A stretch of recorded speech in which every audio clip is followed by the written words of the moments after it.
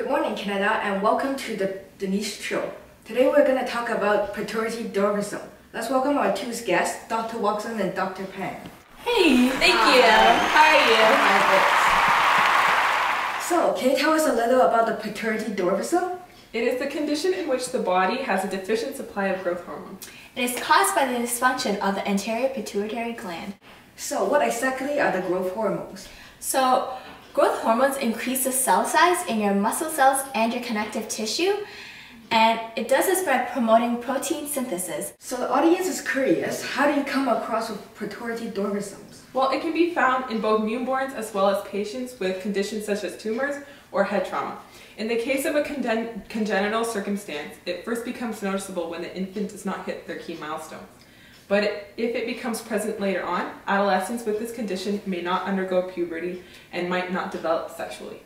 So, Dr. Watson, do you think you can explain to us about the feedback loops? Well, lucky for you, we have a short video. Let's take a look at the screen. This is the brain, here is the hypothalamus, and here is the pituitary gland. The hypothalamus releases growth hormone releasing hormone to the anterior pituitary gland, which releases growth hormone to the liver. The liver stimulates the secretion of insulin like growth factor 1, which promotes the development of bone and muscle. So here's the feedback loop, and here's the negative feedback. But if you had pituitary dwarfism, it would stop here. We will be right back after this break.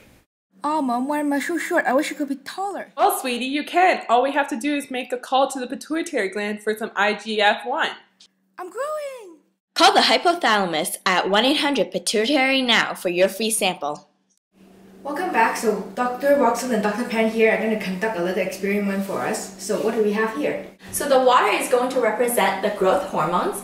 The powdered snow is the bones. And the funnels here are the anterior pituitary glands that may or may not secrete growth hormone. So before we start our experiment, safety first, put your goggles on. So to start the experiment, we are going to take our funnels or anterior pituitary glands and place them onto the jars. Now we are going to take the growth hormone or the water and pour it into the anterior pituitary funnel. Oh, nothing happened. Let's try this one. So as you can see, the snow or the bone is growing and expanding. This one probably has anterior pituitary dwarfism, where this one, it grows normally. And that's our experiment. So, are there any different types of pituitary dwarfism, or are they all the same? So there are two types, proportionate and disproportionate. Proportionate is when everything is small, like your head is small, your limbs are small, your trunk are small, so everything's just like smaller, so they're all proportionate. The other type of pituitary dwarfism is the disproportionate type. Some parts of the body are small, whereas other parts are above or below the average size. So in this case, we have above average hands, feet, and the head. So, what's the treatment of this?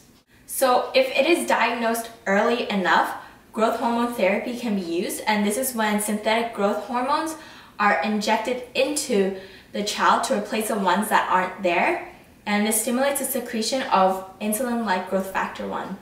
If this is not diagnosed early enough, the epiphyseal plates will fuse together and therefore rendering the growth hormones useless, resulting in a short stature of under 5 foot. So in short, pituitary dwarfism is when the pituitary glands are unable to release growth hormones, preventing growth, resulting in short stature.